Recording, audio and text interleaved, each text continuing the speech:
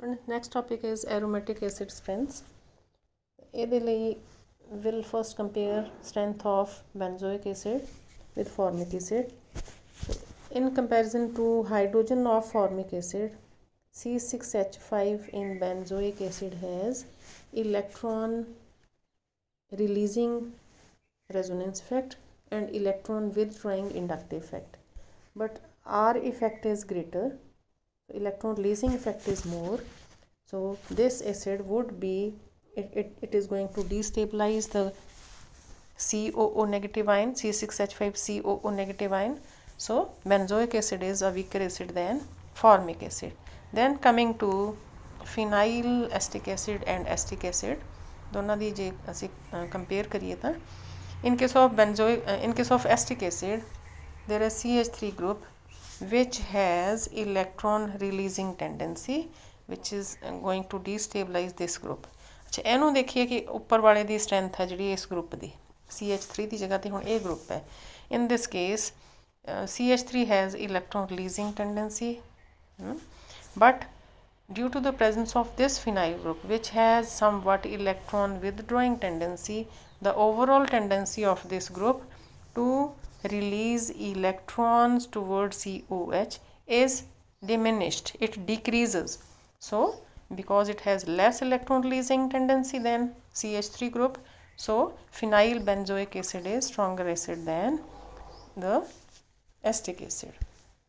Okay, then looking for the acetic strengths of aromatic acids having different substituents. First case is groups having minus R and minus I effect. जिदी example हैगी NO2 group जिदा electron withdrawing influence है on ring having COOH group उस ring ते है. So because nitro group withdraws electrons, it may be resonance effect or it may be inductive effect. Effect तो दोनों दा ही होना है ना, क्योंकि रिंग तो withdraw कर रही है. सो रिंग तो withdraw कर रही है तो ये नैचुरली COO नेगेटिव दा भी इलेक्ट्रॉन डेंसिटी घटनी है, इस करके उन्होंने स्टेबलाइज करूगी, पर ਉਹਦੀ पोजीशन डिफरेंट होगी due to resonance effect. The density at ortho para positions decreases, but in case of inductive effect इत्थे ऑर्थो मैटा पैरा क्योंकि अगे दी अगे चेन चों विदड्रॉ हो जाते इलैक्ट्रॉन्स, सो तीनों पोजीशंस ते ही विदड्रॉ कर लूगी. पर सम टोटल इज कि ऑर्थो पैरा पोजीशन ते इहदा इंपैक्ट ज़्यादा होगा then meta position. So electron density would decrease maximum at ortho then eight para then eight मैटा. सो उन्हां दी जिहड़ी स्ट्रेंथ हो भी इस ऑर्डर च होगी. Ortho nitro benzoic acid is strongest acid, then comes para nitro benzoic acid, then comes meta nitro benzoic acid, then benzoic acid. Okay, then next example is the groups having plus R effect and minus I effect. ਇਹਦੇ ਚ OH ਤੇ OCH3 groups ਆਉਂਦੇ ਨੇ. सो ਪਹਿਲਾਂ ring ਤੇ ਜੇ ring ਵੱਲ ਨੂੰ ਭੇਜਦਾ ਤਾਂ CO ਵੱਲ ਨੂੰ ਵੀ ਚਲਿਆ ਜਾਣਾ. So plus R effect is it sends its lone pair of electrons towards the ring ਤਾਂ ਅੱਗੇ ਅੱਗੇ COO negative ਤੇ ਚਲੇ ਜਾਣੇ, ਜਿਹੜਾ ਆਪਾਂ ਇੱਥੇ ਨਹੀਂ ਦਿਖਾਇਆ ਹੋਇਆ ਇਹਦੇ ਚ. So it has plus R effect as well as it has plus R ਕਰਕੇ ਦੱਸਿਆ ਹੋਇਆ ਕਿ electron density ਹੈ ਜਿਹੜੀ ਉਹ ਰਿੰਗ ਤੇ ਇਨਕਰੀਜ਼ ਹੋ ਜੂਗੀ. So at ortho para positions density है जी ज़्यादा इनक्रीज़ होनी है, ऑर्थो पैरा तो इनक्रीज़ होनी है. डीस्टेबलाइजेशन इफेक्ट हो गया था ना, destabilising effect. Okay, then is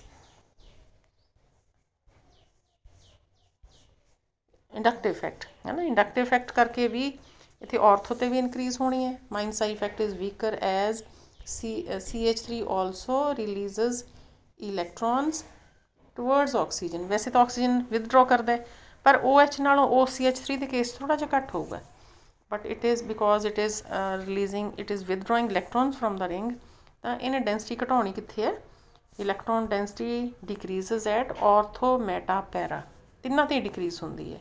तो ये असीं कहा कि डेंसिटी इनक्रीज़ होंदी है, मतलब मैटा तो ज़्यादा डिक्रीज़ है, ऑर्थो पैरा तो थोड़ी थोड़ी न्यूट्रलाइज हो गई हुई है. सो NAT result is more decrease in electron density at meta position. सो इसलिए जो आप लिखांगे तो मैटा तो जो OH या OCH3 होगा सब तो स्ट्रोंग एसिड है.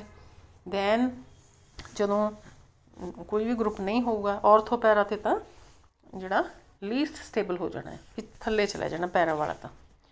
Okay, then coming two groups having plus आई इफैक्ट।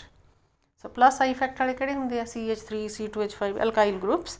सो अल्काइल ग्रुप्स ने जिहड़े they will increase electron density at ortho meta para सारिਆਂ ਤੇ ਹੀ होना है।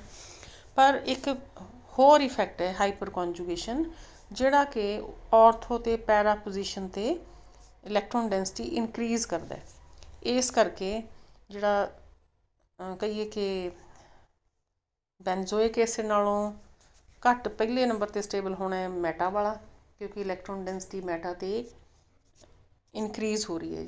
जिहड़ा जदों रिलीज़ कर रहा तो उन्हें तो वीक ही होना ना, बेंजोइक एसिड तो सारे ही वीक होणगे। सो मैटा घट वीक होगा, फिर होगा para. Okay, then coming to ortho दस्से ही नहीं होया। ऑर्थो वैसे अगे जाके आप देखो पढ़ते हैं। Ortho effect is practically all groups when present at ortho position to COH group in aromatic acids increase its acidic strength. This effect is known as ortho effect। कि कोई भी ग्रुप होवे, it may be CH3, it may be NO2, it may be Cl, when present in ortho position तो उन्हें जिहड़ी strength acid दी increase करनी ही करनी है। So this is known as ortho effect.